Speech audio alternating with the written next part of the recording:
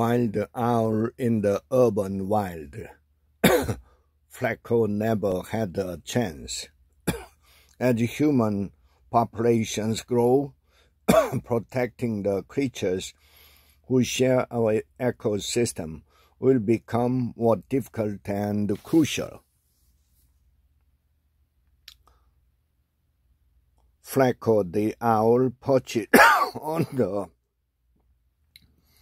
middle of a school bus in New York died about a year after escaping from the Central Park Zoo.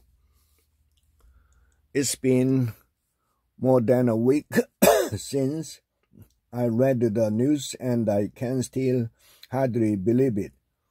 Flaco, the Eurasian eagle owl who escaped the Central Park Zoo and spent a year on the lam in Manhattan, is dead.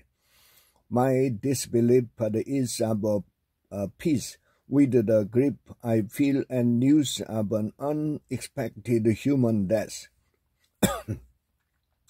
How can a vibrant, irreplaceable creature be safely here among us one instant and irretrievably gone the next?